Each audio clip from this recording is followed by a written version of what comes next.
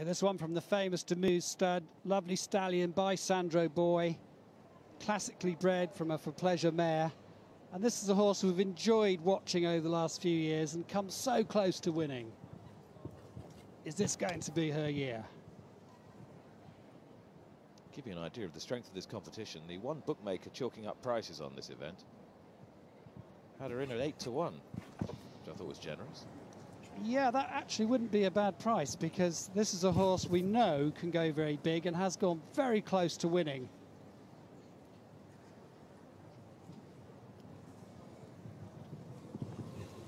And now you can see why.